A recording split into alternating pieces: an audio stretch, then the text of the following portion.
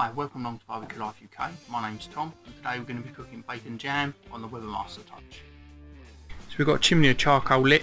We're going to be using 2-zone cooking today, so once this is calmed down, start to ash over a bit, we're going to get it on one side of the barbecue. So we're going to get our charcoal pulled out. So 2-zone cooking, so we're just going over this side of the kettle.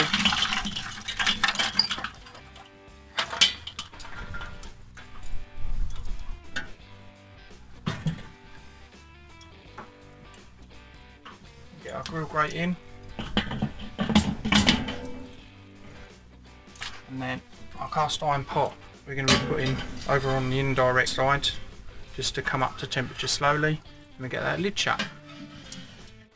So we've had our cast iron preheating for about 5-10 minutes, and I'm going to move it closer towards the direct heat so we can get it up to a sizzling temperature for this bacon.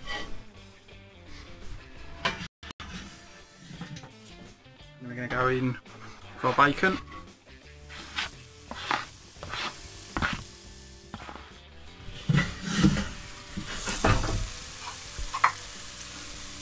Every couple of minutes or so, just give it a little toss through. So after another minute or two, once the fat starts to render out, we're going to add our onion.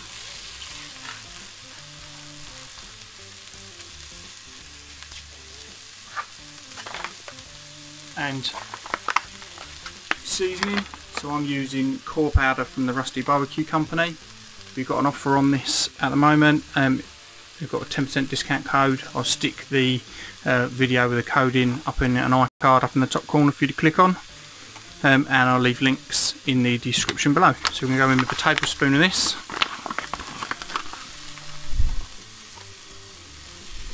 Nice generous amount. Give it a nice stir.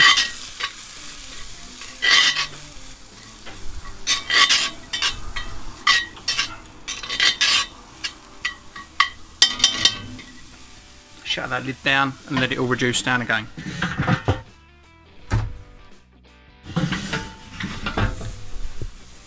Again, after a minute or two, just want to give it a stir, make sure that nothing's catching.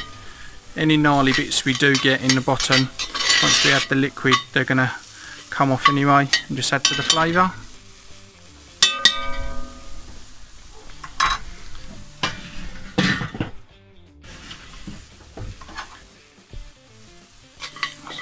So everything's really starting to sweat down now. We're going to add our garlic, 1 clove.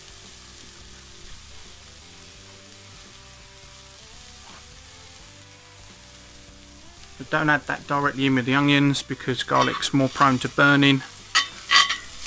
So we add that in at the last minute and then stir it through for a minute before we add our liquid so that it doesn't burn.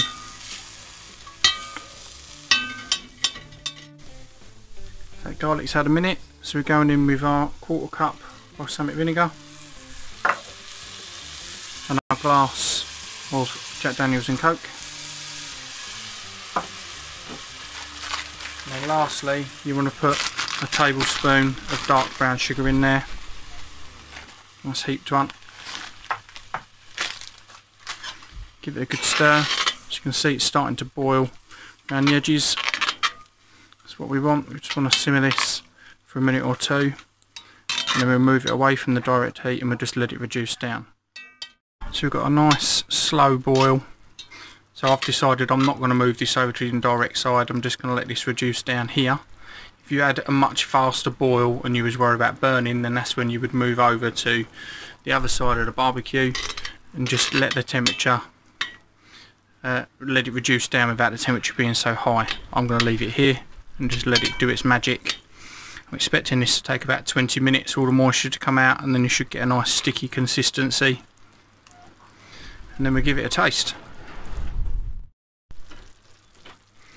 So it's been about 10 minutes since I last opened up the barbecue, and you can see that it is thickening up. So I reckon another 5 to 10 minutes and the moisture will be out and we'll have a nice sticky jam like mixture.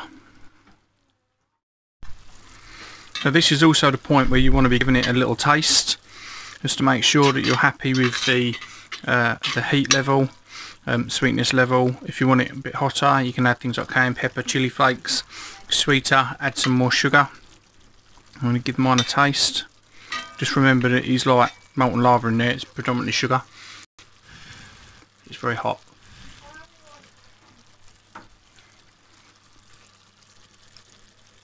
Yeah, I'm happy with that.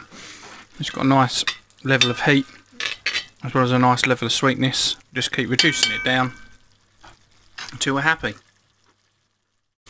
So at this point, when you're really starting to get very little moisture left in there, you need to keep an eye on keeping it moving every minute or so, just to make sure that you don't burn any of the sugars that are in there.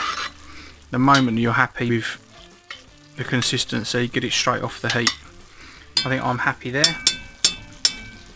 You're going to get some residual heat from your cast iron anyway, so I'm going to move this away from the direct heat and let it cool.